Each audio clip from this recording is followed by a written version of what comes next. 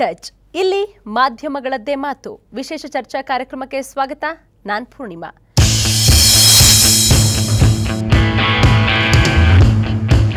ವೀಕ್ಷಕರೇ, ನಮ್ಮ ಕಾರ್ಯಕ್ರಮದಲ್ಲಿದ್ದಾರೆ 21 ವರ್ಷಗಳಿಂದ ಮೀಡಿಯಾ ಕನ್ಸಲ್ಟೆಂಟ್ ಹಾಗೆ add film director ಆಗಿದ್ದಂತಹ Habib Babu ಯೆಲ್ಲನೂರು ಅವರು. ಅವ್ರನ್ನ ಕಾರ್ಯಕ್ರಮಕ್ಕೆ ಸ್ವಾಗತಿಸೋಣ. ಸರ್, ಕಾರ್ಯಕ್ರಮಕ್ಕೆ ಸ್ವಾಗತ. ನಮಸ್ಕಾರ ಸರ್, ನಮ್ಮ ಈ ಒಂದು ಮೀಡಿಯಾ ಟಚ್ ಕಾರ್ಯಕ್ರಮದಲ್ಲಿ ಸುಮಾರು 7 ರಿಂದ 9 ಎಪಿಸೋಡ್ನ ನಾವು ಮಾಡಿದ್ದೀವಿ. ಅಂದರೆ ಕಳೆದ ಎಪಿಸೋಡಲ್ಲಿ ನೀವು ಸುಮಾರು 21 ವರ್ಷಗಳಿಂದಲೂ ಕೂಡ ಮೀಡಿಯಾ ಕನ್ಸಲ್ಟೆಂಟ್ ಮತ್ತು ಆ್ಯಡ್ ಫಿಲ್ಮ್ ಡೈರೆಕ್ಟರ್ ಆಗಿ ಕೆಲಸ ಮಾಡ್ತಿದ್ದೀರಾ. 100ಕ್ಕಿಂತ ಅಧಿಕವಾದಂತಹ ಆ್ಯಡ್ಗಳನ್ನು ನೀವು ಮಾಡಿದ್ದೀರಾ. ಅದರಲ್ಲಿ ಸಮಯದ ಅಭಾವದಿಂದ ಸರ್ ಕೆಲವೊಂದು ಆಯ್ದಂತಹ ಆ್ಯಡ್ಗಳ ಬಗ್ಗೆ ನೀವು ತಿಳಿಸ್ಕೊಟ್ರಿ. ಒಂದು 7-8 ಆ್ಯಡ್ಗಳ ಬಗ್ಗೆ ನೋಡಿದ್ವಿ ಮತ್ತು ಆ್ಯಡ್ನ ವಿಡಿಯೋಸ್ ಕೂಡ ನಾವು ನೋಡಿದ್ವಿ. ಇವತ್ತು ಆ್ಯಡ್ನ ಫೋಟೋಸ್ನ ನೋಡೋದ್ ಮೂಲಕ ನೀವು ಲೊಕೇಶನ್ ಯಾವ ರೀತಿ ಸೆಲೆಕ್ಷನ್ ಮಾಡ್ತೀರಾ, ಮಾಡೆಲ್ ಸೆಲೆಕ್ಷನ್ ಯಾವ ರೀತಿ ಇರುತ್ತೆ, ಮತ್ತು ಒಂದು ಆ್ಯಡ್ನ ಮಾಡಬೇಕಾದ್ರೆ ಯಾವೆಲ್ಲ ರೀತಿಯ ಒಂದು ಪ್ರಿಪ್ರೇಷನ್ ನೀವು ಮಾಡ್ಕೊತೀರಾ, ತಯಾರಿ ಯಾವ ರೀತಿ ಇರುತ್ತೆ, ನಿಮ್ಮ ಜೊತೆ ವರ್ಕ್ ಮಾಡುವಂತಹ ಎಂಪ್ಲಾಯೀಸ್ಗೆ ಯಾವ ರೀತಿ ಗೈಡ್ನ ನೀವು ಕೊಡ್ತೀರಾ ಅನ್ನೋದ್ರ ಬಗ್ಗೆ ಸಾಕಷ್ಟು ಮಾಹಿತಿಯನ್ನು ಇವತ್ತು ಈ ಎಪಿಸೋಡಲ್ಲಿ ತಿಳಿಸ್ಕೊಡಿ ಸರ್. ಅದಕ್ಕಿಂತ ಮುಂಚೆ ಮೊದಲನೇ ಆ್ಯಡು ಜ್ಯುವೆಲರಿ ಆ್ಯಡ್ನ ನಾವು ತಗೊಳ್ಳೋಣ ಸರ್. ಎಸ್ ವೀಕ್ಷಕರೇ, ಸುಮಾರು 21 ವರ್ಷಗಳಿಂದನೂ ಕೂಡ ಮೀಡಿಯಾ ಕನ್ಸಲ್ಟೆಂಟ್ ಆಗಿ ಕೆಲಸ ಮಾಡಿದ್ದಾರೆ. 100ಕ್ಕೂ ಅಧಿಕ ರೀತಿಯಲ್ಲಿ ಇವರು ಆ್ಯಡ್ಗಳನ್ನು ಮಾಡಿದ್ದಾರೆ. ಅದರಲ್ಲಿ ಆಯ್ದಂತಹ ಒಂದು ಜ್ಯುವೆಲರಿ ಆ್ಯಡ್ನ ಕೆಲವೊಂದು ಫೋಟೋಸು ನಿಮಗಾಗಿ.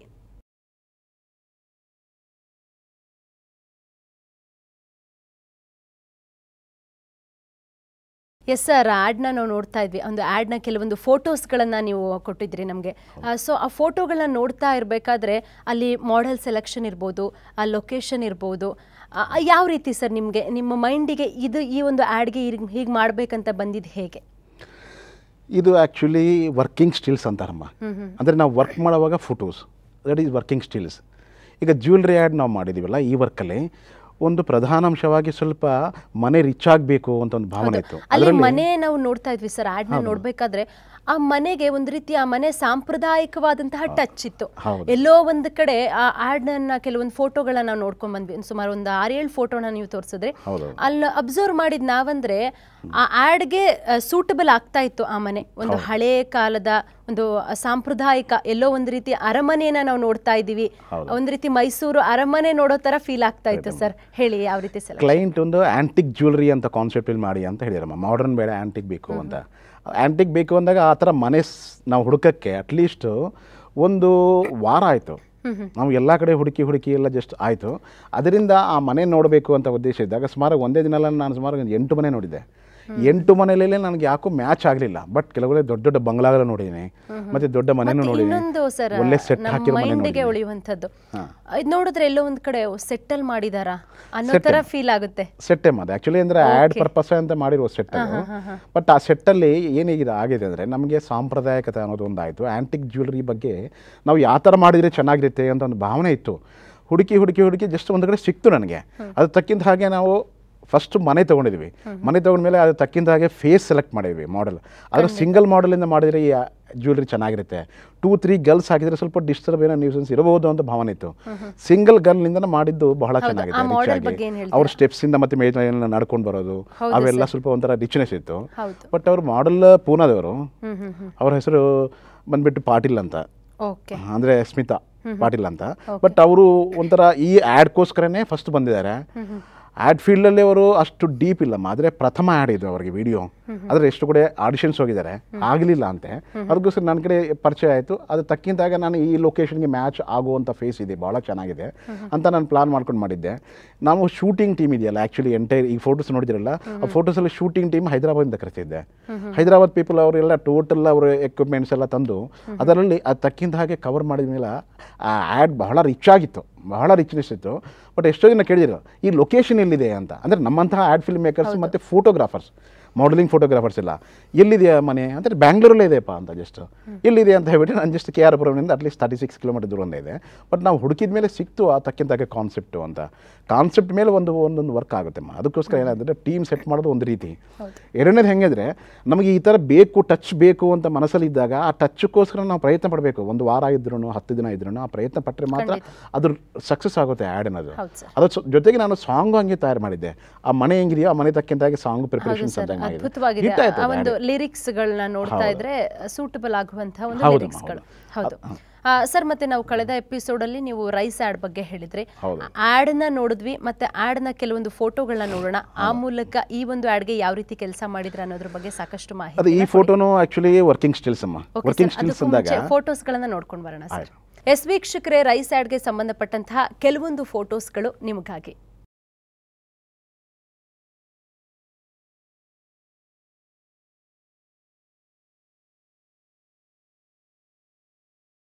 ಎಸ್ ಸರ್, ರೈಸ್ ಆಡ್ಗೆ ಸಂಬಂಧಪಟ್ಟಂತಹ ಫೋಟೋಸ್ಗಳನ್ನ ನೋಡಿದ್ವಿ. ಹೋದ ಎಪಿಸೋಡಲ್ಲಿ ವಿಡಿಯೋ ನೋಡಿದ್ವಿ. ಈ ಒಂದು ಫೋಟೋಗಳನ್ನ ನೋಡೋದ್ರ ಮೂಲಕ ನಿಮ್ಮ ಆ ಒಂದು ಕಾನ್ಸೆಪ್ಟ್ಗೆ ಎಷ್ಟು ರೀತಿ ಡೆಡಿಕೇಶನ್ ಇರುತ್ತೆ ನಿಮ್ಮ ವರ್ಕಿಗೆ ಅನ್ನೋದು ಖಂಡಿತ ಗೊತ್ತಾಗುತ್ತೆ ಸರ್. ಈ ಆಡ್ ಬಗ್ಗೆ ಹೇಳಿ. ಈ ಆಡ್ ಆಕ್ಚುಲಿ ಲೊಕೇಶನ್ ನಾನು ಚೆನ್ನೈಲಿ ಇಟ್ಕೊಂಡಿದ್ದಮ್ಮ. ಈ ಚೆನ್ನೈನಲ್ಲಿ ಇದ್ದಾಗ ಏನಾಗಿದೆ, ನನಗೆ ಒಂದು ಯು ಶೇಪಲ್ಲಿ ಒಂದು ಅಡುಗೆ ಮನೆ ಬೇಕು ಅಂತ ಲಾಸ್ಟ್ ಟೈಮ್ ಹೇಳಿದ್ದೆ ನಾನು. ಎಲ್ಲ ಮನೆಯಲ್ಲಿ ಎಲ್ ಶೇಪ್ ಇರುತ್ತೆ. ಎಲ್ ಶೇಪ್ ಇದ್ದಾಗ ಅದು ನನಗೆ ಯು ಬೇಕಾಗಿತ್ತು. ಮಾಡೆಲ್ ಫ್ರಂಟ್ ಸೈಡ್ ನಾವು ಶೂಟ್ ಮಾಡೋದು ಕ್ಯಾಮರಾದಿಂದ, ಅಂದ್ರೆ ಅಡಿಗೆ ಮನೆ ಕಾಣುತ್ತೆ. ಬ್ಯಾಕ್ ಡ್ರಾಪ್ ಬಂದ್ಬಿಟ್ಟು ಕೆಲವು ಪಾತ್ರೆಗಳು ಮನೆ ಸೆಟ್ ಅಥವಾ ರಿಯಲ್ ಅಲ್ಲ, ರಿಯಲ್ ಮನೆ ನಮ್ಮ ರಿಯಲ್ ಮನೆನೇ. ನಾವು ಹುಡುಕಿ ಹೇಳಿ ಜಸ್ಟ್ ನಾನು ಶೂಟಿಂಗ್ ಪರ್ಪಸ್ ಅಂತ ತಗೊಂಡಿದ್ದೆ. ಒಂದಾಯ್ತು. ಎರಡನೇದು ಹೆಂಗೆ ಅಂದ್ರೆ, ಆ ಮಾಡೆಲ್ ಬಂದ್ಬಿಟ್ಟು ಇವರು ఢಿಲ್ಲಿಯಿಂದ ಬಂದಿದ್ರು, ಪ್ರತೀಕ್ಷಾ ಚೌರಾಸಿಯಾ ಅಂತ ಅವ್ರ ಹೆಸರು. ఢಿಲ್ಲಿಯಿಂದ ಬಂದು ಈ ವರ್ಕ್ ಮಾಡಿ ಕಂಪ್ಲೀಟ್ ಮಾಡ್ಕೊಂಡು ಹೋದ್ರು. ಬಟ್ ಅವ್ರು ಆಕ್ಚುಲಿ ಏಜ್ ವೈಸ್ ಏನಾದ್ರೆ ಬಹಳ ಸಣ್ಣ ಹುಡುಗಿ, 19 ವರ್ಷ ಅಷ್ಟೇ. 19 ವರ್ಷ ಹುಡುಗಿನಿಂದ ನೀವು ಆ್ಯಡ್ ಮಹಿಳೆಯಾಗಿ ಯಾವ ಥರ ತೋರಿಸ್ತೀರಿ ಅಂತ. ಇಲ್ಲ, ನಾನು ಮಾಡ್ತೀನಿ ಬಿಡಿ ಸರ್, ನೀವು ಬಿಟ್ಬಿಡಿ, ಅದ್ರ ಬಗ್ಗೆ ನಾನು ಕಾನ್ಸೆಪ್ಟ್ ನಾನು ಪ್ಲಾನ್ ಮಾಡ್ಕೊಂಡಿದ್ದೀನಿ ಅಂತ. ಈಗ ನೋಡೋಕ್ಕೆ ಏನಂತಾರೆ ಬಹಳ ಜನ, ಈ ಮಹಿಳೆ ಚೆನ್ನಾಗಿದೆ ಅಂತ ಹೇಳ್ತಾರೆ. ಅದೇ ಅಡುಗೆ ಮಾಡೋರು ಮಹಿಳೆ ಅಲ್ವಾ, ಹುಡುಗಿ ಅಲ್ಲ ಅಲ್ವಾ. ಆ ಕಾನ್ಸೆಪ್ಟಲ್ಲಿ ಈ ಥರ ಆಯಿತು. ಬಟ್ ಎನಿವೇ ಏನಾದರೆ ಅದನ್ನು ಒಂಥರ ಡಿಫ್ರೆಂಟ್ ಇತ್ತು ಆ ರೈಸಲ್ಲಿ ಆ್ಯಡನ್ನು. ಅದು ಸಕ್ಸಸ್ ಆಗಿದೆ ಮಾರ್ಕೆಟಲ್ಲಿ. ಓಕೆ ಸರ್, ಇನ್ನು ಸಾಕಷ್ಟು ಆ್ಯಡ್ಗಳ ಬಗ್ಗೆ ನಮಗೆ ಮಾಹಿತಿಯನ್ನು ಕೊಡಿ. ಅದಕ್ಕೂ ಮುಂಚೆ ಒಂದು ಬ್ರೇಕ್ ತಗೊಳ್ಳೋಣ. ವೀಕ್ಷಕರೇ, ಮೀಡಿಯಾ ಟಚ್ ಇಲ್ಲಿ ಮಾಧ್ಯಮಗಳದ್ದೇ ಮಾತು ವಿಶೇಷ ಚರ್ಚಾ ಕಾರ್ಯಕ್ರಮವನ್ನು ಮುಂದುವರಿಸ್ತೀವಿ. ಅದಕ್ಕೂ ಮುಂಚೆ ಪುಟ್ಟದೊಂದು ವಿರಾಮ.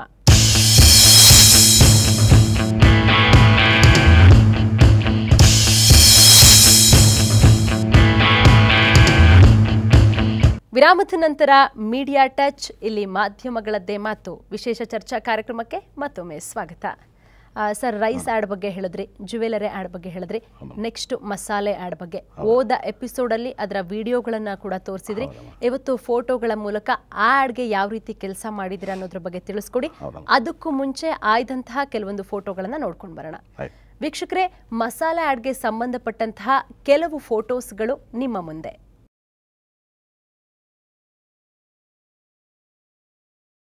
ಎಸ್ ಸರ್, ಆ ಮಸಾಲೆ ಆಡ್ನ ಕೆಲವೊಂದು ಫೋಟೋಗಳನ್ನು ನೋಡಿದ್ವಿ. ಬಹಳ ಅದ್ಭುತವಾಗಿದೆ. ನಿಮ್ಮ ಒಂದು ಕ್ರಿಯೇಟಿವಿಟಿ ಯಾವ ರೀತಿ ಇದೆ ಅಂದರೆ, ಹೇಗೆಂದರೆ ಮಸಾಲೆ ಆ್ಯಡ್ ಅಂತ ಬಂದರೆ ಅಲ್ಲಿ ಮೇನ್ ಅಟ್ರಾಕ್ಷನ್ ಬಂದು ಕಲರ್ಗೆ ತುಂಬ ಅಂದರೆ ಇದು ಮಾಡಬೇಕು, ಇಂಪಾರ್ಟೆಂಟ್ ಕೊಡಬೇಕು. ಸೊ ಯಾವ ರೀತಿ ನಿಮ್ಮ ಒಂದು ಇದಕ್ಕೆ ಪ್ರಿಪ್ರೇಷನ್ ಯಾವ ರೀತಿ ಇತ್ತು? ಈಗ ನೀವು ಆ್ಯಡ್ ನೋಡೋಕ್ಕೆ ಈ ಫೋಟೋಸ್ ನೋಡೋಕ್ಕೆ ಬಹಳ ವ್ಯತ್ಯಾಸ ಇದೆ. ಆ್ಯಡಲ್ಲಿ ನಿಮಗೆ ಒಳ್ಳೆ ರಿಚ್ ಆಗಿರೋ ಮನೆ ಇತ್ತು, ಅವ್ರು ಬಹಳ ರಿಚ್ನೆಸ್ ಇತ್ತು, ದೊಡ್ಡ ಮನೆಯಲ್ಲಿ ಶೂಟಿಂಗ್ ಮಾಡಿರ್ತಾರ. ಆದ್ರೆ ನಾನು ಮಾಡಿದ್ದು ಕ್ರೋಮಕಿ, ಅಂದ್ರೆ ಈ ಫೋಟೋಸ್ ನೋಡಿದ್ಮೇಲೆ ಏನಾದ್ರು ಕ್ರೋಮಕಿ ಅಂತ, ಅದೊಂದು ಸ್ಪೆಷಲೈಸೇಷನ್. ಅಂದ್ರೆ ಯೂಶಲಿ ಮನೆಯಲ್ಲಿ ನಾನು ಕ್ಲೋಸಪ್ ಅಲ್ಲಿ ತೋರಿಸ್ಬೇಕು ಅಂದಾಗ ಇವ್ರು ಕ್ಲೋಸಪ್ ಇದ್ರೆ ಮನೆಯಲ್ಲಿ ರಿಚ್ ಅಂದ್ರೆ ವೈಡ್ ಕಾಣಲ್ಲ ಸಹಜವಾಗಿ. ಅಂದರೆ ಅವ್ರಿಗೆ ನಾವು ಎಷ್ಟು ಕವರ್ ಮಾಡ್ತೀವೋ ಫ್ರೇಮಲ್ಲಿ ಅಷ್ಟೇ ಕಾಣುತ್ತೆ ಬ್ಯಾಕ್ ಡ್ರಾಪ್. ಅದಕ್ಕೋಸ್ಕರ ನಾನೇ ಮಾಡಿದರೆ ಲೇಯರ್ ಸಪ್ರೇಟ್ ಆಗಿ ಮಾಡಿಕೊಂಡು ಮಾಡೆಲ್ ಸಪ್ರೇಟ್ ಮಾಡಿಕೊಂಡ್ರೆ ಲೇಯರ್ ನಾನು ವೈಡ್ ಮನೆಯಲ್ಲಿ ತೋರಿಸೋ ಥರ ನಾವೊಂದು ಹಚ್ಚಿದ್ದೀನಿ. ಜೊತೆಗೆ ಇವರು ಶೂಟ್ ಮಾಡಿದ್ಮೇಲೆ ಇವ್ರಿಗೆ ಕ್ಲೋಸಪ್ ತೊಗೊಂಡಿದ್ದೀನಿ. ಅಂದ್ರೆ ವೈಡ್ ಮನೆಯಲ್ಲಿ ಎಷ್ಟು ದೊಡ್ಡ ಮನೆಯಲ್ಲಿ ಇವರು ಅಡುಗೆ ಮಾಡ್ತಾ ಇದ್ದಾರೆ. ಕಳೆದ ಎಪಿಸೋಡ್ ಅಲ್ಲಿ ಆಡ್ ನ ನೋಡಿದ್ವಲ್ಲ ಸರ್, ಆ ಮನೆ ನೋಡಿದ್ರೆ ನಮ್ಗೆ ರಿಯಲ್ ತರ ಅನ್ನಿಸ್ತು. ಇವಾಗ ಗೊತ್ತಾಯ್ತು ಅದು ಸೆಟ್ ಅಲ್ಲಿ ಅಂತ. ಅಲ್ಲಿಗೆ ನಿಮ್ಮ ಕ್ರಿಯೇಟಿವಿಟಿ ಯಾವ ರೀತಿ ಇದೆ ಅನ್ನೋದು ಖಂಡಿತ ಗೊತ್ತಾಗುತ್ತೆ ಸರ್. ಹೌದು. ಮತ್ತೆ ಸರ್, ಇನ್ನೊಂದು, ನಿಮ್ಮ ಜೊತೆ ಕೆಲಸ ಮಾಡುವಂತ ಎಂಪ್ಲಾಯೀಸ್ ಗಳಿಗೆ ಯಾವ ರೀತಿ ಸಜೆಸ್ಟ್ ಮಾಡ್ತೀರಾ? ಅವರ ವರ್ಕ್ ಯಾವ ರೀತಿ ಇರುತ್ತೆ? ಸುಮಾರು ಒಂದು ಆಡ್ ಅನ್ಕೊಳ್ಳಿ, ಇವಾಗ ಇದೇ ಮಸಾಲೆ ಐಟಮ್ ಆಡ್ ಅನ್ಕೊಳ್ಳಿ, ಎಷ್ಟು ದಿನ ಶೂಟಿಂಗ್ ಮಾಡಿದ್ರಿ, ಎಷ್ಟು ಜನ ಎಂಪ್ಲಾಯೀಸ್ ಬೇಕಾಗಿರುತ್ತೆ, ಯಾವ ರೀತಿ, ಎಲ್ಲರಲ್ಲೂ ಕೂಡ ಕುತೂಹಲ ಇದ್ದೇ ಇರುತ್ತೆ ಸರ್, ತಿಳಿಸ್ಕೊಡಿ. ಈಗ ಆಕ್ಚುಲಿ ನಾನು ಜ್ಯುವೆಲರಿಯಲ್ಲಿ ಮಾಡಿದ ಕನಿಷ್ಠ ಅಂದ್ರೆ 42 ಮೆಂಬರ್ಸ್ ಇದ್ರಮ್ಮ ಫಸ್ಟ್ ಆ್ಯಡಲ್ಲಿ. ಹೌದು, ಆ ಕಾನ್ಸೆಪ್ಟ್ ಆ ಲೊಕೇಶನಲ್ಲಿ ಆ ಥರ ರಿಚ್ನೆಸ್ ಬೇಕು ಅಂತ ನಾನು ಅಷ್ಟು ಜನ ತೊಗೊಂಡಿದ್ದೆ. ಅದರಲ್ಲಿ ಮಿನಿ ಕ್ರೇನು ಯೂಸ್ ಮಾಡಿದ್ದೀನಿ. ಡಾಲಿ ಅಂತ ಒಂದು ಎಕ್ವಿಪ್ಮೆಂಟ್ ಇರುತ್ತೆ, ಟ್ರಾಲಿ ಥರನೇ ಇನ್ನೊಂದು ಡಾಲಿ ಅಂತಂದಿರುತ್ತೆ, ಅದಕ್ಕೆ ಟೈರ್ಗಳಿರುತ್ತೆ. ಅದರಿಂದ ಏನಾದರೂ ಮೂವ್ಮೆಂಟ್ ಅನ್ನೋದು ಗೊತ್ತಾಗಲ್ಲ. ಡಾಲಿ ಇಕ್ವಿಪ್ಮೆಂಟಿಂದ ಮಾಡಿದ್ಮೇಲೆ ಅದೊಂದು ಸಕ್ಸಸ್ ಆಯಿತು. ನೆಕ್ಸ್ಟ್ ಎರಡನೇ ಆ್ಯಡಲ್ಲಿ ಅದರಲ್ಲಿ ಅಟ್ಲೀಸ್ಟ್ ಒಂದು 35 ಜನ ನಾನು ಯೂಸ್ ಮಾಡಿದ್ದೀನಿ. 35 ಮೆಂಬರ್ಸ್ ಯೂಸ್ ಮಾಡಿದ್ಮೇಲೆ ಸಮಥಿಂಗ್ ರಿಚ್ನೆಸ್ ಇತ್ತು. ಯಾವುದು ಲೈವಲ್ಲಿ ಮಾಡಿದ್ದು ಆ್ಯಕ್ಚುಲಿ ಈ ರೈಸ್ ಆ್ಯಡು, ಅದು ರಿಚ್ನೆಸ್ ಬಂತು. ಆದರೆ ಮಸಾಲ ಪೌಡರಲ್ಲಿ ಕೇವಲ 4 ಜನ ನಾನು ತೊಗೊಂಡಿದ್ದೆ. ಯಾಕೆಂದರೆ ಇಬ್ಬರು ಲೈಟ್ ಬಾಯ್ಸ್, ಒಬ್ಬರು ಕ್ಯಾಮರಾಮನ್, ನಾನು ಡೈರೆಕ್ಟ್ರು, ಅಷ್ಟೇ. ಯಾಕಂದರೆ ಆ ಥರ ಮಾಡಿದ್ಮೇಲೆ ಏನಾಗಿದ್ರೆ ಜಸ್ಟ್ ಕಂಪ್ಯೂಟರಲ್ಲಿ ವರ್ಕ್ ಭಾಳ ಇತ್ತು. ಪೋಸ್ಟ್ ಪ್ರೊಡಕ್ಷನ್ ಅಂತ ಹೇಳ್ತೀವಿ ನಾವು. ಒಂದು ಶೂಟ್ ಆದ ನಂತರ ಪೋಸ್ಟ್ ಪ್ರೊಡಕ್ಷನಲ್ಲಿ ಭಾಳ ಕೆಲಸ ಇತ್ತು ಇದರಲ್ಲಿ. ಶೂಟಲ್ಲಿ ಕೆಲವು ಅವೆಲ್ಲ 60% ಆಫ್ ವರ್ಕ್ ಶೂಟಿಂಗ್ ಟೈಮಲ್ಲಿ ಇತ್ತು. ಪೋಸ್ಟ್ ಪ್ರೊಡಕ್ಷನ್ ಬಂದುಬಿಟ್ಟು 40% ಇತ್ತು, ಜ್ಯುವೆಲರಿ ಆ್ಯಂಡ್ ಅಕ್ಕಿ. ಇದರಲ್ಲಿ ಏನಾಗಿದೆ ಅಂದರೆ ಶೂಟಿಂಗ್ ಕೇವಲ 20% ಇತ್ತು, ಪೋಸ್ಟ್ ಪ್ರೊಡಕ್ಷನ್ 80% ಇತ್ತು. ಅಂದರೆ ಅದ್ರ ತಕ್ಕಿಂತ ಹಾಗೆ ನಂಬರ್ ಆಫ್ ಅವರ್ಸ್ ಪ್ರೊಡಕ್ಷನಲ್ಲಿ ಯಾವೆಲ್ಲ ಕೆಲಸಗಳಾಗುತ್ತೆ ಅನ್ನೋದ್ರ ಬಗ್ಗೆ ತಿಳಿಸ್ಕೊಡಿ. ಪೋಸ್ಟ್ ಪ್ರೊಡಕ್ಷನಲ್ಲಿ ಆ್ಯಕ್ಚುಲಿ ನಿಮಗೆ ಒಂದು ಎಡಿಟಿಂಗ್ ಒಂದಾಯ್ತಮ್ಮ. ಮಾಡಿದ್ಮೇಲೆ ಒಂಥರ ನಮ್ಮ ಡ್ಯೂರೇಷನ್ ಏನು 1 ಮಿನಿಟ್ 30 ಸೆಕೆಂಡ್ಸ್ ಅಂತ ಕೌಂಟ್ ಆಗುತ್ತೆ. ಅದ್ರ ತಕ್ಕಿಂತಾಗ ನಾವು ಶೂಟಿಂಗ್ ಬಂದುಬಿಟ್ಟು 24 ನಿಮಿಷ 25 ನಿಮಿಷ ಶೂಟ್ ಮಾಡ್ತೀನಿ. ಆ ಶೂಟಿಂಗ್ ಆದ ನಂತರ ಮತ್ತೆ ನನಗೆ 30 ಸೆಕೆಂಡ್ ಆಡ್ ಬೇಕಾ ಅಥವಾ 1 ಮಿನಿಟ್ ಬೇಕಾ ಅಂತ ಒಂದು ಪ್ಲಾನಿಂಗ್ ಇರುತ್ತೆ. ಅದ್ರ ತಕ್ಕಿಂತಾಗ ಎಡಿಟ್ ಮಾಡ್ಕೊಂಡು ಗುಡ್ ಶಾರ್ಟ್ಸ್ ಮಾತ್ರ ನಾವು ತೊಗೊಳ್ತೀವಿ. ಅದು ದಟ್ ಈಸ್ ಎಡಿಟಿಂಗ್. ಎಡಿಟಿಂಗ್ ಆದ ನಂತರ ಮತ್ತೆ ಕಲರ್ಸ್ ಕರೆಕ್ಷನ್ ಅಂತ ಒಂದಿರುತ್ತೆ. ಕಲರ್ ರಿಚ್ನೆಸ್ ಬರಬೇಕಾಗುತ್ತೆ. ಬ್ಯಾಕ್ ಡ್ರಾಪು ಕಲರ್ ಚೆನ್ನಾಗಿ ಕಾಣಬೇಕಾಗುತ್ತೆ, ಫೇಸ್ ಮೇಲೇನೂ ರಿಚ್ನೆಸ್ ಕಾಣಬೇಕಾಗುತ್ತೆ. ಕೆಲವು ನಾವು ಐಟಮ್ಸ್ ಇರ್ತೀವಲ್ಲ, ನೀವು ಹೇಳಿರಲ್ಲ ಮಸಾಲ ಪೌಡರ್ ರೆಡ್ನೆಸ್ ಅಂತ, ಆ ರೆಡ್ನೆಸ್ಗೋಸ್ಕರ ನಾವು ಆ ಥರ ಮಾಡ್ಕೊಂಡು ಕಲರ್ ರಿಚ್ನೆಸ್ ಮಾಡೋದು ಒಂದು ಸೆಕೆಂಡ್ ಸ್ಟೆಪ್ಪು. ಮತ್ತು ಕಂಪೋಸ್ ಆ್ಯಡಲ್ಲಿ ಬಂದುಬಿಟ್ಟು ಸಾಂಗ ಅಥವಾ ಡೈಲಾಗ ಅಂತ. ಡೈಲಾಗ್ ಆದರೆ ನಾವು ಹೇಳಿದ್ರೆ ಎಲ್ಲ ಎಡಿಟಿಂಗ್ ಆದ್ರೆ ಡೈಲಾಗ್ ಹೇಳ್ತೀವಿ, ಸಾಂಗ್ ಆದರೆ ಮೊದಲೇ ಸಾಂಗ್ ಮಾಡ್ಕೊಂಡು ಅದಕ್ಕಿಂತ ಕಂಪೋಸ್ ಮಾಡ್ತೀವಿ. ಇದು ಪೋಸ್ಟ್ ಪ್ರೊಡಕ್ಷನ್ ಅಂತ ಹೇಳ್ತಾರೆ. ಇದು ಅದರ ನಂತರ ಮತ್ತೆ ಸೆನ್ಸರ್ ಹೋಗ್ತೀವಿ. ಇದು ಆ್ಯಕ್ಚುಲಿ ರಿಚ್ನೆಸ್ ವರ್ಕಲ್ಲಿ ಇದಮ್ಮ ಐತಿ. Okay sir. ಇನ್ನು ಸರ್, ನೀವೊಂದು ಆ್ಯಡ್ನ ಮಾಡಬೇಕಾದ್ರೆ ನೀವು ಹೇಳಿದ್ರೆ ರಿಚ್ನೆಸ್ಸು ತುಂಬ ಇಂಪಾರ್ಟೆಂಟು, ಹಾಗೆ ಆ್ಯಡ ಡೈಲಾಗ ಅಂತ. ಸೊ ಒಂದು ಆ್ಯಡ್ನ ತೊಗೊಂಡ್ರೆ, ಫಾರ್ ಎಕ್ಸಾಂಪಲ್ ಜ್ಯುವೆಲರಿ ಆ್ಯಡ್ನೇ ತೊಗೊಳ್ಳೋಣ, ಅದಕ್ಕೆ ತುಂಬ ಸೂಟಬಲ್ ಆಗುವಂಥದ್ದು ಡೈಲಾಗ ಅಥವಾ ಸಾಂಗ ಸರ್? ಡೈಲಾಗ್ಗಿಂತ ಜ್ಯುವೆಲರಿಗೆ ಸಾಂಗೇ ಚೆನ್ನಾಗಿರುತ್ತಮ್ಮ. ಯಾಕಂದರೆ ಒಂಥರ ಭಾವನೆಗಳೇ ಹೋಗ್ತಾ ಇರುತ್ತೆ. ಮಾಡಲ್ ಭಾವನೆಗಳು ಅಂದರೆ ಎಕ್ಸ್ಪ್ರೆಷನ್ಸ್, ಫೇಸ್ ಎಕ್ಸ್ಪ್ರೆಷನ್ಸ್ ಹೋಗ್ತಾ ಇರುತ್ತೆ. ಆ ಭಾವನೆಗಳು ಹೆಂಗಿರುತ್ತೆ ಅಂದರೆ ಒಂದು ಸಾಂಪ್ರದಾಯಿಕತೆನೂ ಒಂದು ಇರುತ್ತೆ. ನೆಕ್ಸ್ಟ್ ಬಂದುಬಿಟ್ಟು ಒಂಥರ ಗ್ಲಾಮರು ಆ್ಯಂಡ್ ಬ್ಯೂಟಿ ಎರಡು ಕೌಂಟ್ ಆಗುತ್ತೆ. ಅದರಲ್ಲಿ ಎರಡು ಕೌಂಟ್ ಆದಾಗ ಆವಾಗ ಏನಾಗುತ್ತೆ, ಜ್ಯುವೆಲರಿ ಆ್ಯಡ್ ಒಂಥರ ರಿಚ್ನೆಸ್ ಕಾಣುತ್ತೆ. ಆ ರಿಚ್ನೆಸ್ ತಕ್ಕಿಂತ ಹಾಗೆ ನಾವು ಮೆಲೋಡಿ, ಒಂಥರ ರಾಗ, ಮ್ಯೂಸಿಕಲ್ಲಿ ಒಂಥರ ಫ್ಲೋ, ಇವೆಲ್ಲ ಕ್ರಿಯೇಷನ್ ಮಾಡಿದ್ರೆ ಲಿರಿಕ್ಸ್ನು ಅದೂ ಇರುತ್ತೆ. ಕೆಲವು ಸಲ ನಾವು ಲಿರಿಕ್ಸ್ ಹಾಕಲ್ಲ, ಸುಮ್ಮನೆ ರಾಗನಿಂದನೂ ಮುಗಿಸ್ತೀವಿ. ಅಲ್ಲಿ ಅಲ್ಲ, ಮ್ಯೂಸಿಕ್ ಇರುತ್ತೆ. ಮ್ಯೂಸಿಕ್ ಜೊತೆಗೆ ರಾಗಗಳು ಅಂತ ಸಪೋರ್ಟ್. ಕೆಲವು ಜನ ಏನಾಗಿದ್ರೆ ಕೋರಸ್ ಅಂತ ಹೇಳ್ತಾರಲ್ಲ, ಅಂದರೆ ಆ ಥರ ಕೋರಸ್ ತೊಗೊಂಡು ನಾನು ಸಿಂಗರು ತೊಗೊಳಲ್ಲ. ಕೆಲವು ಸಲ ಸಿಂಗರ್ ತೊಗೊಳ್ತೀನಿ, ಕೋರಸ್ ಇರಲ್ಲ.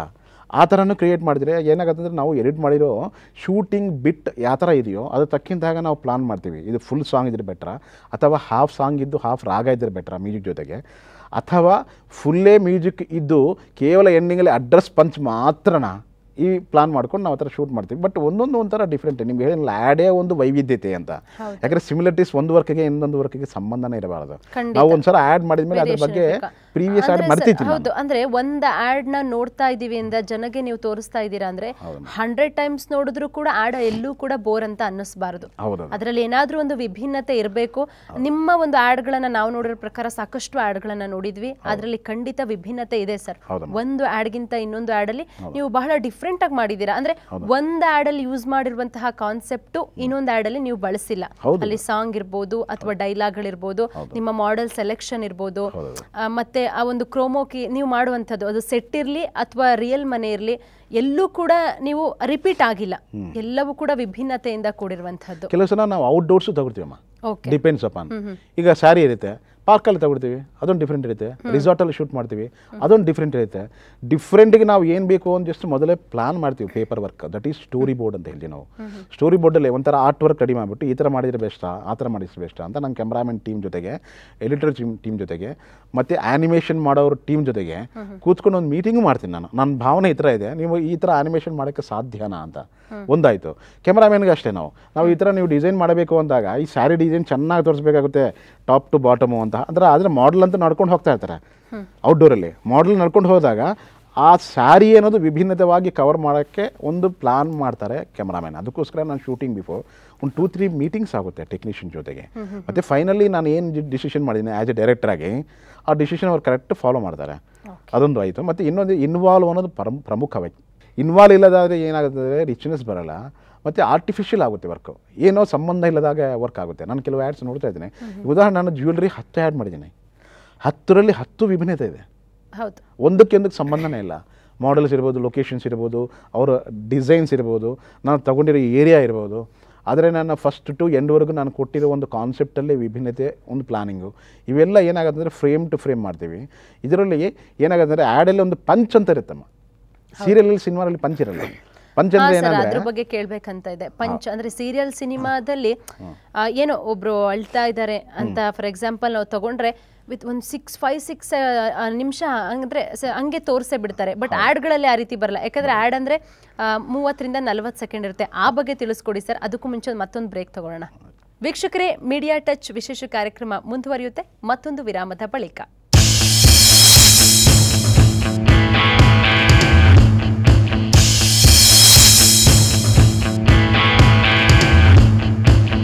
ವಿರಾಮದ ಬಳಿಕ ಮೀಡಿಯಾ ಟಚ್ ವಿಶೇಷ ಚರ್ಚಾ ಕಾರ್ಯಕ್ರಮಕ್ಕೆ ಮತ್ತೊಮ್ಮೆ ಸ್ವಾಗತ. ಸರ್, ಬ್ರೇಕ್ಗಿಂತ ಮುಂಚೆ ಪಂಚ್ ಬಗ್ಗೆ ಹೇಳ್ತಾ ಇದ್ರಿ ನೀವು, ಅದ್ರ ಬಗ್ಗೆ ತಿಳಿಸ್ಕೊಡಿ ಸರ್, ಹೇಗೆ ಅಂತ. ಪಂಚ್ ಅಂದರೆ ಫ್ರ್ಯಾಕ್ಷನ್ ಆಫ್ ಸೆಕೆಂಡ್ಸಲ್ಲಿ ಸೀನ್ ಕ್ರಿಯೇಟ್ ಮಾಡೋದಮ್ಮ. ಈಗ ಉದಾಹರಣೆ ಕಣ್ಣಿನಿಂದ ಭಾವನೆ ಅಂತ ಹೇಳ್ತೀವಿ ನಾವು ಆ್ಯಡಲ್ಲಿ. ಜಸ್ಟ್ ಮುಖದಲ್ಲಿ ಭಾವನೆ, ಸಂತೋಷ, ಆನಂದ, ಆಹ್ಲಾದ, ಇವೆಲ್ಲ ಮುಖ ಭಾವನೆಯಿಂದ ಕ್ರಿಯೇಟ್ ಮಾಡೋದು. ಅದೊಂದು ಇರುತ್ತೆ. ಅದಕ್ಕೋಸ್ಕರ ಮುಖ ಭಾವನೆಯಲ್ಲಿ ಸಂತೋಷ ಅಂದಾಗ ಒಂದು ಕ್ಲಿಪ್ ಈಗ ಸೆಕೆಂಡ್ಗೆ 25 ಫ್ರೇಮ್ ಇರುತ್ತೆ. ಶೂಟಿಂಗ್ ಮಾಡೋ ಟೈಮಲ್ಲಿ ಲೋಡ್ ಆಗುತ್ತೆ 25 ಫ್ರೇಮ್ ಸೆಕೆಂಡ್ಗೆ. ನಾವು ಪ್ಲಾನ್ ಮಾಡ್ತೀವಿ ಅರ್ಧ ಸೆಕೆಂಡ್ ಹಾಕಬೇಕಾ, 1/4 ಸೆಕೆಂಡ್ ಹಾಕಬೇಕಾ ಅಂತ. ಇಲ್ಲ ಉದ್ದ ಇದ್ದರೆ ಏನಾಗುತ್ತೆ ಅಂದರೆ ಒಂಥರ ಬ್ಯೂಟಿ ಹೋಗುತ್ತೆ, ಅದು ಬ್ಯೂಟಿ ಹೋಗುತ್ತೆ ಆ್ಯಡಲ್ಲಿ. ಒಂದಾಯಿತು. ಮತ್ತು ಮೇಲಾಗಿ ಪಂಚಲ್ಲಿ ಏನಾಗುತ್ತೆ ಇಂಪಾರ್ಟೆಂಟು, ಕೆಲವು ಸೀಕ್ವೆನ್ಸ್ ನಾವು ಕ್ರಿಯೇಟ್ ಮಾಡಿದ್ದಿರುತ್ತೆ, ಅವ್ರು ವೆರೈಟಿ ಆಗಿರುತ್ತೆ. ಈಗ ಮಾಡೆಲ್ ಒಂದು ತೊಗೊಳ್ತೀವಿ, ನಾಚಿಕೆ ತತ್ವ ಬೇಕು ಅಂತ. ಜ್ಯುವೆಲ್ರಿನಲ್ಲಿ ನಾಚಿಕೆ ತತ್ವ ಮೋರ್ ಇಂಪಾರ್ಟೆಂಟ್. ಆ ಹುಡುಗಿ ಬಂದುಬಿಟ್ಟು ನಾಚಿಕೆವಾಗಿ ಇದ್ದರೆ ಏನಾಗುತ್ತೆ, ಒಂಥರ ರಿಚ್ನೆಸ್ ಬರುತ್ತೆ.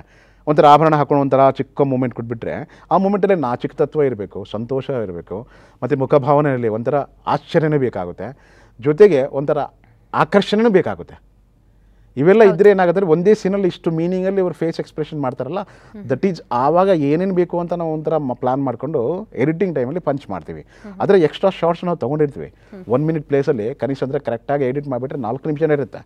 4 ನಿಮಿಷದಲ್ಲಿ ಯಾವ ಸೀನ್ ಎಷ್ಟು ಸೆಕೆಂಡ್ಸ್ ಇರಬೇಕು ಅಂತ ಪ್ಲಾನ್ ಮಾಡಿಕೊಂಡ್ರೆ ಆವಾಗ ಮತ್ತೆ 1 ಮಿನಿಟ್ ಎಡಿಟ್ ಮಾಡೋ ಟೈಮಲ್ಲಿ ಪಂಚ್ ಅಂತ ಮಾಡ್ತೀವಿ. ಪಂಚ್ ಇಲ್ಲದಾದರೆ ಅದು ದೊಡ್ಡ ಉದ್ದ ಸೀರಿಯಲ್ ಆಗುತ್ತೆ. ಅದು ಹೌದು, ಖಂಡಿತ. ಯಾಕಂದರೆ ಆ್ಯಡ್ ಪಂಚ್ ಗೊತ್ತಿರೋರಿಗೆ ಆ್ಯಡ್ ಬರುತ್ತೆ, ಇಲ್ಲಾಂದರೆ ಆ್ಯಡ್ ಬರಲ್ಲ. ಅದು ಹೌದದು. ಯಾಕಂದರೆ ಪಂಚ್ ಅನ್ನೋದು ಮೋರ್ ಇಂಪಾರ್ಟೆಂಟು ಆ್ಯಡಲ್ಲಿ. ಅದಕ್ಕೋಸ್ಕರ ನೀವು ನೋಡಿ ಕೆಲವು ನ್ಯಾಷನಲ್ ಪ್ರಾಡಕ್ಟ್ಸ್ ಇರುತ್ತೆ.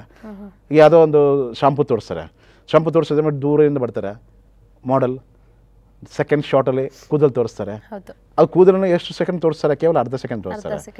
ಮತ್ತು ಇಮಿಡಿಯೇಟಾಗಿ ಬಾಟಲ್ ತೋರಿಸ್ತಾರೆ, ಬಾಟಲ್ ಕೇವಲ ಒಂದು 3/4 ಸೆಕೆಂಡ್ ತೋರಿಸ್ತಾರೆ.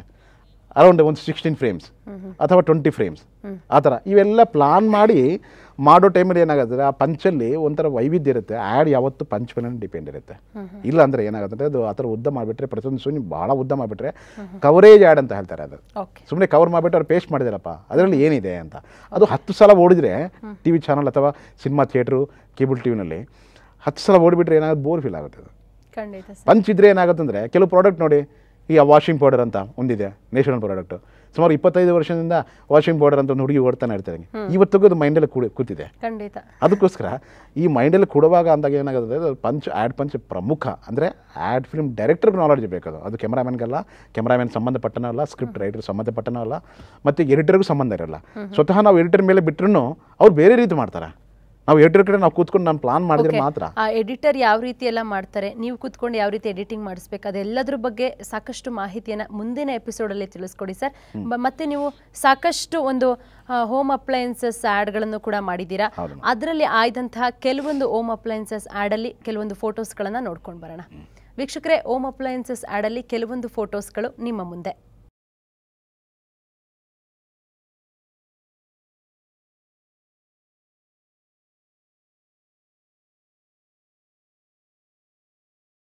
ಎಸ್ ಸರ್, ನೋಡ್ತಾ ಇದ್ವಿ ವಾಸವಿ ಹೋಮ್ ಅಪ್ಲಯನ್ಸಸ್ನ ಕೆಲವೊಂದು ಆ್ಯಡ್ಗಳನ್ನು, ಫೋಟೋಗಳನ್ನು, ಕೆಲವೊಂದು ಫೋಟೋಸ್ ಆಯ್ದಂತಹ ಕೆಲವೊಂದು ಫೋಟೋಸ್ನ.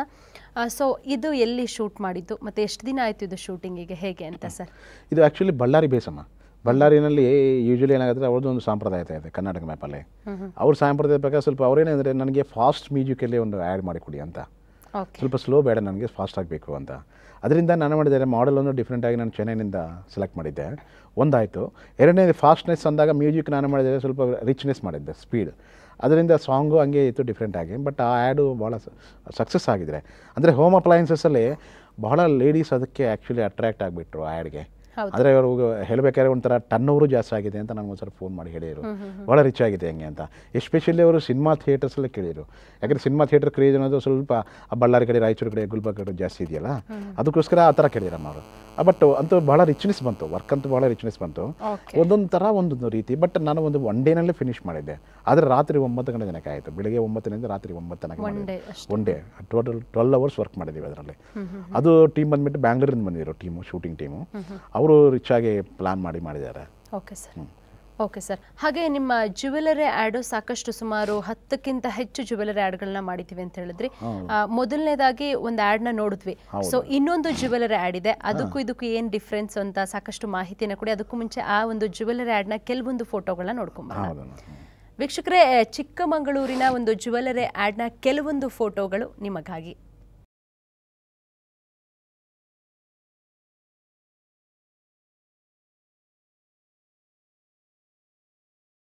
ಎಸ್ ಸರ್, ಒಂದು ಚಿಕ್ಕಮಗಳೂರಿನ ಒಂದು ಜ್ಯುವೆಲರಿ ಆ್ಯಡ್ ಅದು. ಸೊ ಮೊದಲನೇದು ಕೂಡ ಒಂದು ಜ್ಯುವೆಲರಿ ಆ್ಯಡ್ ಬಗ್ಗೆ ನೀವು ಮಾಡಿದ್ದು, ಅದಕ್ಕೂ ಈ ಆ್ಯಡ್ಗೂ ಏನು ಡಿಫ್ರೆನ್ಸ್ ಅಂತ? ಚಿಕ್ಕಮಗಳೂರಲ್ಲಿ ಮಾಡಿದ್ದು ಆ್ಯಡ್ ಹೆಂಗೆ ಅಂದರೆ, ಅವರು ಸ್ವಲ್ಪ ಮನೆ ವಾತಾವರಣ ಬೇಕು ಅಂತ ಹೇಳಿದ್ರಮ್ಮ, ಮಾಡರ್ನ್ ಬೇಡ ನನಗೆ. ಅಂದರೆ ಮೊದಲನೇ ಮಾಡಿದ್ದ ಆ್ಯಡ್ ಒಂದು ರೀತಿ ಸಾಂಪ್ರದಾಯಿಕ ಮನೆ, ಅದೊಂದು ರೀತಿ ಅರಮನೆ ಥರ ಇತ್ತು. ಇದಕ್ಕೆ ಇದು ಯಾವ ರೀತಿ ಅಂತ? ಇದು ಬಂದು ಆ್ಯಕ್ಚುಲಿ ಒಂದು ದೊಡ್ಡ ಮನೆ ನೋಡಿಕೊಂಡು ಅವ್ರ ಪರಿಚಯ ಇರೋ ವ್ಯಕ್ತಿಗಳೇ ಫಸ್ಟ್ ನಾನು ನೋಡಿದ್ದೆ, ಹೋಗಿ ಒಂದು 2-3 ಮನೆ ನೋಡಿದ ಮೇಲೆ ಏನಾಯ್ತಂದರೆ ರಿಚ್ನೆಸ್ ಅನ್ನೋದು ನನಗೆ ಬೇಕಾಗಿತ್ತು. ರಿಚ್ನೆಸ್ ಅನ್ನೋದು ಬೇಕಾದಾಗ ಇಂಪಾರ್ಟೆಂಟ್ ನಾನೇನು ಮಾಡಿದೆ, ಆ ರಿಚ್ನೆಸ್ಗೋಸ್ಕರ ಒಂದು ಮನೆ ಸೆಲೆಕ್ಷನ್ ಅಂತೂ ಆಯಿತು. ಆದರೆ ಆರ್ನಮೆಂಟ್ಸ್ ಎಲ್ಲ ಅವ್ರ ಶಾಪಿಂದ ತಂದು ಎಲ್ಲ ನನ್ನ ಕಡೆ ಇಟ್ಟಿದ್ದರು. ಅಂದರೆ ನೀವೇ ಸೆಲೆಕ್ಷನ್ ಮಾಡಿ ಆರ್ನಮೆಂಟ್ಸ್ ಅಂತ. ಆರ್ನಮೆಂಟ್ಸ್ ಎಲ್ಲ ಸೆಲೆಕ್ಟ್ ಮಾಡಿದ ಮೇಲೆ ಬಟ್ ಮಾಡಲ್ ಬಂದು ಅವರು ಆ್ಯಕ್ಚುಲಿ ರಾಜ್ಕೋಟ್ ಅವರು, ಅಹಮದಾಬಾದ್ ಕಡೆ, ಗುಜರಾತ್ ಅವರು, ರಾಜ್ಕೋಟ್ ಅವರವರು. ಅವ್ರ ಹೆಸರು ಮೃಗಾ ಉಮ್ರಾನಿಮ, ಅಂದರೆ ಉಮ್ರಾನಿ ಅಂದರೆ ಸಿಂಧಿ ಲೋಗ್ ಅವರು, ಸಿಂಧಿ ಪೀಪಲ್. ಬಟ್ ಅವಳಿಗೆ ಗುಜರಾತಿಂದ ಬಂದು ಇಲ್ಲಿ ವರ್ಕೆಲ್ಲ ಮಾಡ್ಕೊಂಡು ಕ್ಲೀನಾಗಿ ವರ್ಕೆಲ್ಲ ಮಾಡಿದೆ. ಬಟ್ ಅವ್ರಿಗೆ ಒಂದು ಪ್ರಮೋಟ್ ಆ್ಯಡ್ ಆಯಿತು. ಯಾಕಂದರೆ ಅವ್ರು ವೀಡಿಯೋ ಲೈಫಲ್ಲಿ ಫಸ್ಟ್ ಟೈಮ್ ಮಾಡಿದ್ರಂತೆ. ಮೊದಲು ಕಾಮರ್ಸ್ ಸಂಬಂಧಪಟ್ಟ ಫೋಟೋಸು, ಚೂಡಿದಾರೆಲ್ಲ ಮಾಡಿದ್ದೀವಿ ನಾವು ಬಾಂಬೆನಲ್ಲಿ ಹೋದಾಗ. ಬಟ್ ನನಗೇನಾಯ್ತು ಅಂದರೆ ಪ್ರಮೋಷನಲ್ ವೀಡಿಯೋ ಆಗುತ್ತೆ, ನನಗೆ ಅದಕ್ಕೋಸ್ಕರ ಸ್ವಲ್ಪ ಚೆನ್ನಾಗಿ ಮಾಡಿಕೊಡಿ ಅಂತ ಅವರೊಂದು ರಿಕ್ವೆಸ್ಟ್ ಮಾಡಿದರು. ಕ್ಲೈಂಟು ಅಷ್ಟೇ, ಅವರು ಅಷ್ಟೇ ಲೋಕಲಿಸ್ಟು. ಬಟ್ ಏನಾಗುತ್ತೆ, ಎಲ್ಲಿರೋ ಸಾಂಪ್ರದಾಯಿಕತೆ ನೀವು ಭಿನ್ನವಾಗಿ ಮಾಡಬೇಕಾಗುತ್ತೆ ಅಂತ ಒಂದು ಪ್ಲ್ಯಾನ್ ಮಾಡಿದರು. ಅದಕ್ಕೋಸ್ಕರ ಎಲ್ಲ ನಾನು ರೆಡಿ ಮಾಡಿ ಕೊಟ್ಟಿದ ಮೇಲೆ ಅವರು ಅಪ್ರಿಷಿಯೇಟ್ ಮಾಡಿದರು. ಜೊತೆಗೆ ಕ್ಲೈಂಟ್ ಏನಾಗುತ್ತೆ ಅಂದರೆ ಒಳ್ಳೆ ಫ್ರೀಡಮ್ ಕೊಟ್ಟರು ನನಗೆ. ಫ್ರೀಡಮ್ ಕೊಟ್ಟದಾಗ ಅಂದರೆ ಹಂಗೆ ಬರಬೇಕು ಹಿಂಗೆ ಬರಬೇಕು ಅಂತ ಒಂದು ಐಡಿಯಾ ಏನು ಹೇಳಿಲ್ಲ ನನಗೆ.